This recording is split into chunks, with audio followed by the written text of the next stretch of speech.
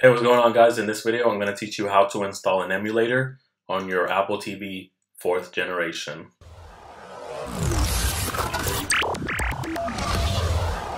Before we get started, there are a couple things you will need. First of all, a Mac computer, an Apple TV 4th generation, a USB Type-C cable, and you're going to need to download Xcode 7.1 from the Mac App Store. If you're watching this video a couple months from now, then whatever the newest version of Xcode is, that's what you will need. Alright, so let's go ahead and get started. Head over to the website in the description that looks just like this. Go over here where it says HTTPS and click copy to clipboard. Next, you want to go ahead and open Xcode.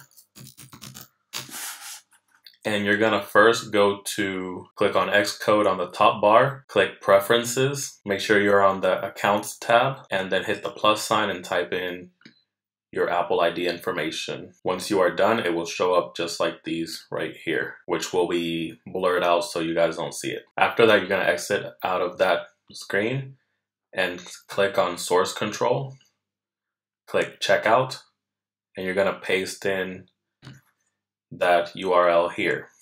You're gonna hit next, select master, next, and then it's gonna ask you where you want to save it and all that good stuff, so just follow through until it's done. I already have this, so I'm just gonna go over to Xcode and open it up. You're gonna get a page similar to this one. At the top is gonna be compiling stuff, loading index, and all that stuff. The first thing you wanna do on this screen is select Provenance, switch to Provenance TV release, connect your Apple TV using the USB Type-C cable, and then just click on your device. So make sure, again, it says Provenance TV release, and you have selected your Apple TV. It may do some stuff over here, processing and whatnot. Just let that run through until it says ready somewhere around here. I forget where it was. But before we continue, you want to click on Provenance TV. If you don't get this bar here, just click on this right here. And then you get this sidebar. Click on Provenance TV. You want to go over to Bundle Identifier and type something different. For example, I usually type my name in there. Make sure under Team you select your Apple ID and then select Fix Issue. After that, make sure it says ready somewhere around here on this bar. And if it says ready, you can go ahead and click the play button over here and it will start to build the app. Once it says running Provenance on Apple TV, you can go over to your Apple TV and it will be running just like that. At this point, you can unplug the USB cable, which will kick you out of the app on your Apple TV. But you can always reopen it just like that. You are now done with Xcode, so you can close out of that. And now you're going to need some ROMs.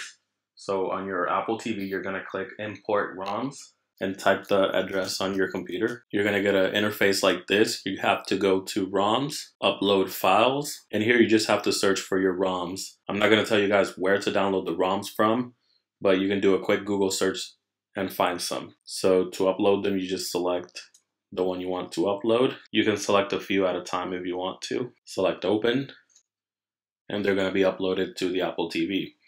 At this point, you can close out, select stop on your Apple TV, and there you have your ROMs. I recommend using a game controller for this because it's difficult to play with the Siri remote, but that's pretty much it. That's pretty much it for this video. If you liked it, make sure to hit the like button, subscribe for more videos like this, and I'll see you guys in the next one.